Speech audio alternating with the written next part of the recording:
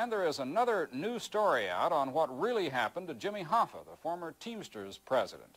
The Philadelphia Bulletin today is reporting that law enforcement sources say a former mob hitman from New Jersey, identified as Charles Allen, has now turned informer, and he is telling this version of how Hoffa was killed and his body disposed of.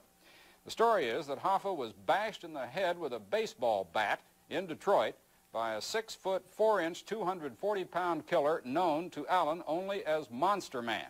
Hoffa's body was then brought to New Jersey, where it was cut up by 3 men into pieces a foot long and 4 inches wide. The pieces were packed into 2 55-gallon drums. The drums were then taken to a Florida swamp and dumped.